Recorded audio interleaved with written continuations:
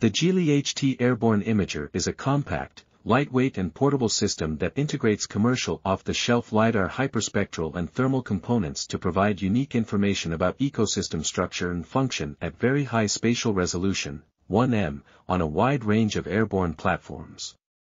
The complementary nature of LiDAR, optical and thermal data provides an analytical framework for the development of new algorithms to map plant species composition, plant functional types, biodiversity, biomass and carbon stocks, and plant growth.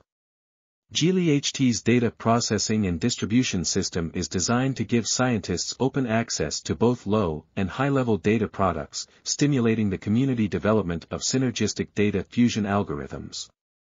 The G-LiHT has been used to collect more than 6,500 square kilometers of data for NASA-sponsored studies across a broad range of ecoregions in the USA and Mexico.